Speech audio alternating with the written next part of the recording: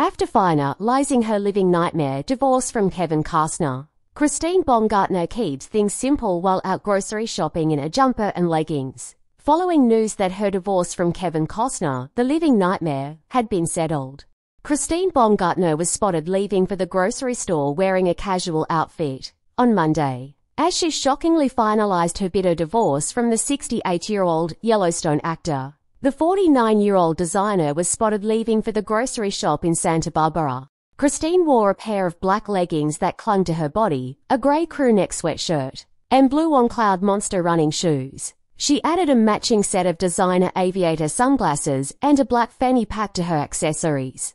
Her hands were entirely occupied as she balanced her cell phone, a sizable pocketbook, and the market's items. She had her blonde hair pulled up in a ponytail and wore barely any makeup for her errand run. Her announcement coincided with the shocking revelation that she had reached a settlement in her divorce from the A-lister, enforcing the prenup and providing for a substantial financial penalty should it be overturned. Since Kevin held the majority of the authority, Christine had no choice than to compromise. She ran the risk of losing everything if she had persisted in her fight. What is, as Christine said, is what is. That she won't miss spending the nights up late going to court. No youngster wants to go through this, let alone in front of others, she said. So it's a win for the kids. In the beginning, she was the one who sought an out-of-court resolution. She had no interest in the circus. She just wants to move on, start over, and start turning her new house into a home because it has been a living nightmare.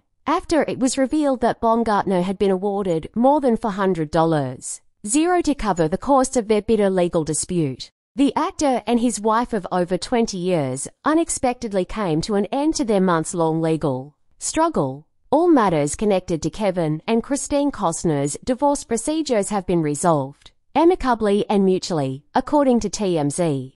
If Christine appeals the decision, she will be required to reimburse Kevin more than $1 million in addition to covering his legal costs related to the prenuptial dispute. When the mother of three learned this, she agreed over the weekend to the terms of a 3-page settlement letter. Christine received more than what was specified in the prenuptial agreement. Despite the fact that it is enforceable, the Diso Queen Laura Walser led Kevin's legal team, which had triumphed in a number of court cases prior to the settlement. Kevin's monthly commitment should be $63,000 per month, according to documentation Walser recently handed to the court. According to the magazine, Baumgartner, on the other hand, demanded $248,000 per month.